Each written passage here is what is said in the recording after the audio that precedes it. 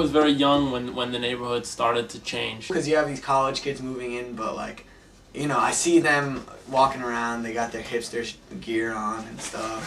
Definitely I think there's a lot less crime, but I mean, and that's obviously a good thing, but there are, I mean, not that crime brings anything good, but it did make JP feel kind of like a more tough place and give it a little bit more of a, like an attitude.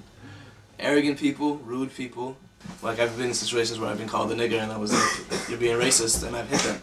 When you get to middle age or something, you reach a plateau and then you don't make any more progress, you know? I'm petrified of that. So we went to the protests in New York, the first one against the war, where it was like millions of people. That was hot. That was great. I mean, it was a changing experience for me in my life. And my brothers were like on top of the barricades, like leading the charge. You know, I've been on my father's shoulders as like a 3-year-old boy at protests and, you know, boycotts or whatever, and I haven't really seen it make any difference. It seems like the place we're in now is worse than it's ever been. I think that a draft would actually do the country good, because it would force people, rich people whose kids wouldn't need to join the military, who don't need to join the military. It would force them to realize that what the cost of war is.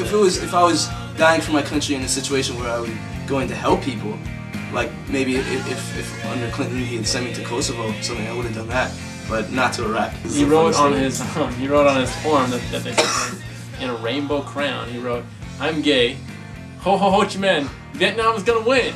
My father has never ever at any point given up on me, and that I don't know, that touches me. That means something to me.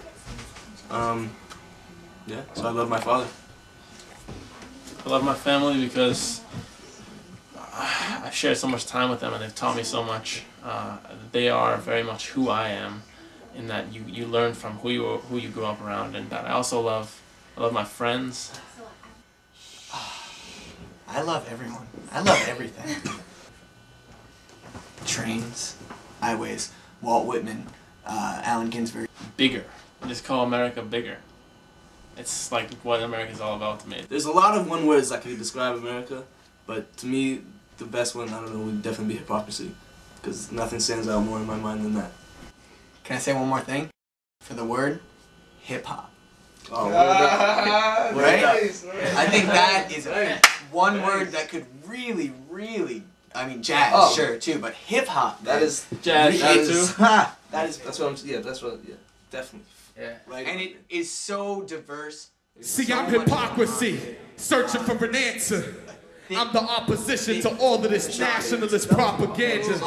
I'm the reason for the COINTELPRO slander. I'm the Young Lords, the Mau Mau's, and the Black Panthers. I'm necessary to combat the evil. I came as violent.